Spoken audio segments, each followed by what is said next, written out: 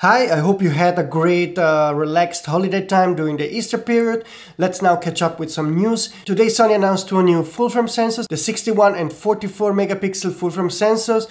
When they listed on Sony Summicron, it means that any company, third-party company, can buy those sensors from Sony.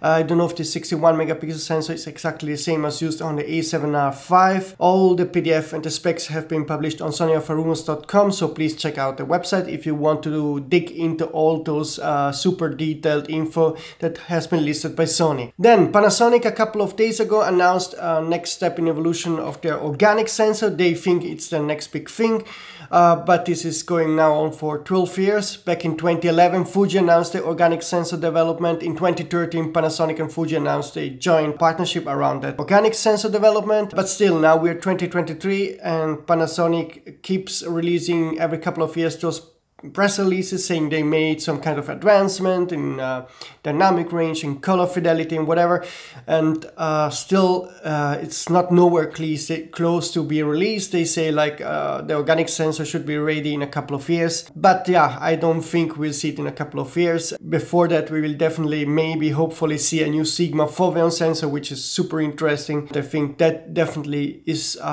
next step in evolution of sensors that could really be a small game changer. I think also Sony is working on that, I know from the patent. So the foveon 3-layer sensor might be something that in the upcoming years will be implemented on full-frame cameras from definitely Sigma, then Sony, and then of course also other manufacturers like Nikon and Canon will eventually go the same path.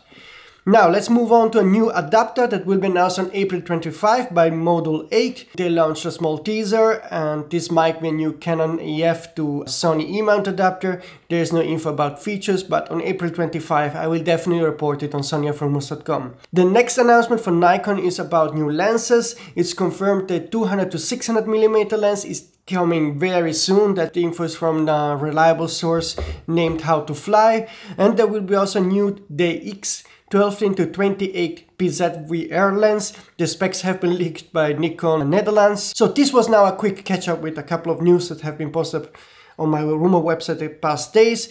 And my next videos I will dig into new Sony rumors that I got in the past days. So again, subscribe to this channel and hit the notification button if you don't want to miss my next upcoming videos. See you soon.